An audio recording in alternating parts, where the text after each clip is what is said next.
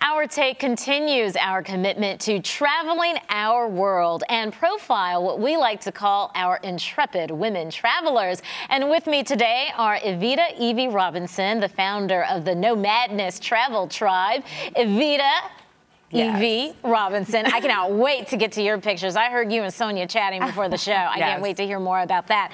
And then also with us is Kelly Pierre-Louis, who is an avid traveler and the voice behind the website MissKellyYP.com, where she writes about her travels and other interests. Well, I have to start with you, Evie, because I heard you and Sonia swapping stories. You were just in India, Jaipur, is that correct? Yes. We were in India. We had a No Madness trip there, and we started off in Delhi, mainly in Jaipur, also a day trip to Agra to see the Taj Mahal. Oh, excuse me, Jaipur. Yeah, you can't go to India without seeing the Taj Mahal. Clearly, I have not been. I need to go, though, so I learned how to pronounce the name. Yeah, no, it was an absolutely amazing experience. We went there for the Holy Festival of Colors. So it was just something amazing. Kelly was actually also on the trip with us, and such an interesting experience, and a place that most people don't think to just up and travel to. Festival colors. I mean, I saw the picture. The guy has a lot of colors on him, but what are they celebrating? Oh, look. By the end of it, everybody looks like Avatar. Like, that's what I tell everybody. I'm like, you end up looking like Avatar by the end of it, but it's amazing. Time-wise, it really is signifying the change of seasons. A lot of the, out with the old, in with the new, and it really is a celebration. People take to the streets. Strangers, especially kids, come up to you screaming Happy Holi and just placing it all over your face.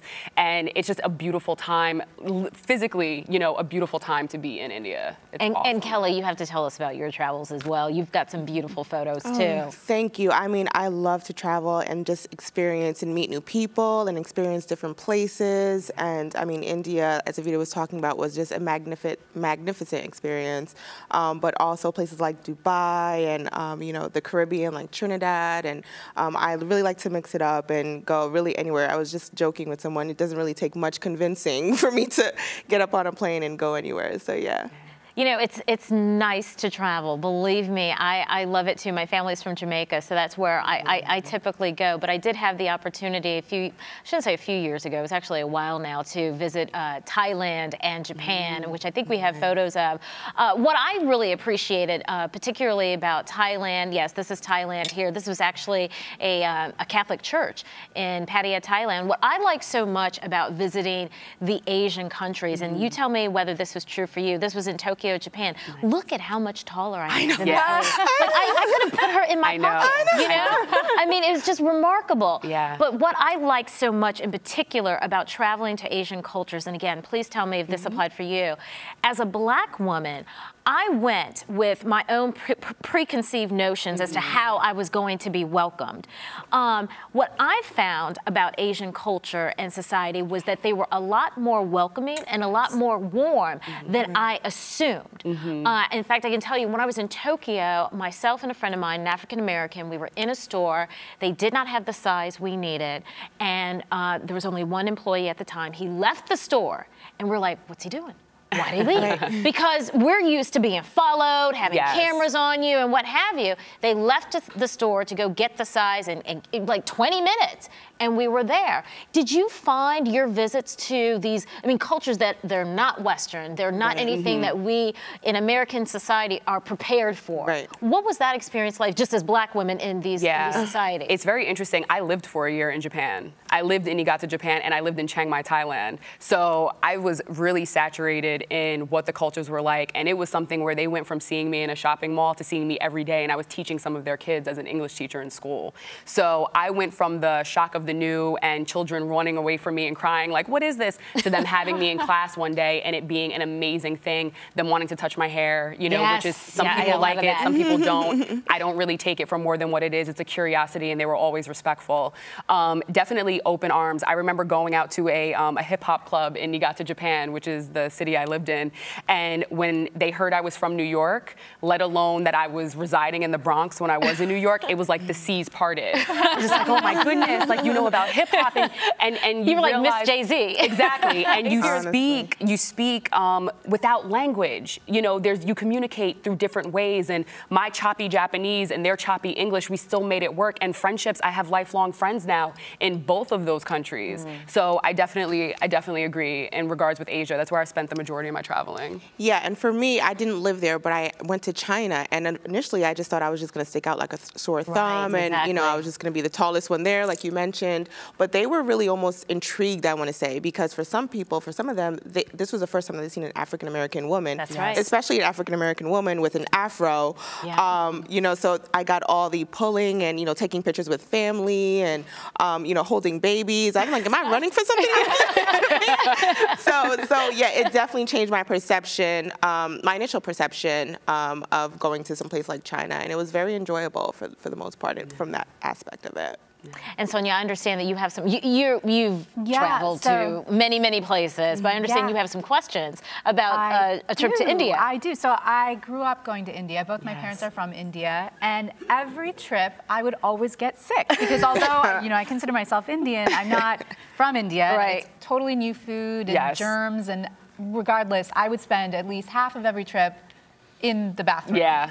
I'm curious, you said that you had some trick that kept many of your we had a pretty good success rate on people not getting sick on the trip, which was amazing. But we prepped them really well. You do turn into a bit of a pincushion with all the immunizations and, you know, anti-malaria pills and things like that. But a key tip that I tell people all the time: oregano oil. Oregano oil. It is a natural antibiotic. You start taking it beforehand or once you get on the ground? You take it before you eat, before and or after you eat, and you take a couple droplets. It tastes horrendous. It's one of the most pungent tastes that you will ever have and smells of your life, but it will save your stomach. I've had situations that felt very close to food poisoning, and it was enough to just settle my stomach. And what it does is it kills parasites in your intestines, but it's natural. It's like a natural remedy. My homeopath actually recommended it to me when I went on my first trip there. And these are the kinds of tips and information that you ladies provide on both of your sites. And I understand that you also have some tips for people who do want to travel. What I like so much about what both of you have said is how traveling is not, you know, the price necessarily is not going to be what stops you. You're going to find a way to afford to explore a new town, a new city, a new country. So I want to get to those tips. One of the first things that you say is prioritizing what's important. Yes. So what does that mean? Are you talking about prioritizing whether or not you want to stay in a 4-star? Or is that based on where you want to go? It really, even on a base level, before you even get to planning for the country that you want to go to, that's on a level of just your finances. What is a priority to you? You know, can you open up a side bank account and throw $20 a paycheck in there and not think about it and have it automatically deducted? Therefore, when you want to go travel, you already have a basis, you know, kind of a pot to pick from before you go and put the rest of your money into it. So really prioritizing what's necessary. You know, for the younger, you know, students, if it's, you know, television, maybe there's a certain bill that you can kind of get rid of, you know, or buffer a bit and have that money go towards an account that will help buffer what you're doing. But definitely lodging, I mean, there's so many options. Hostels, Airbnb, we definitely swear by. And I love Airbnb because it's such an authentic experience. You're staying in an apartment or a home, so you get a real deal view of what it's like to be immersed and living in that place instead of a hotel where, at least for the tribe, we're very family-like. So when we go on trips, I find hotels tend to have us a bit more disjointed than I like. So when you walk into, you know, a house or a loft, it's just, you feel like you're at home already. You already feel like you're like you're at home in this new country. You have a few more tips. You talk about being mindful of your destination.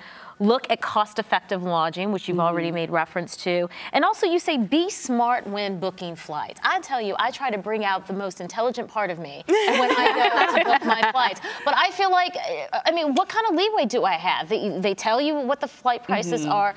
Be smart about booking flights. What does that mean I need to be doing? I would say travel more during off-peak times. You know, so many people run out to travel during the summer, and it's the most expensive time of the year to travel. I don't care where you're going.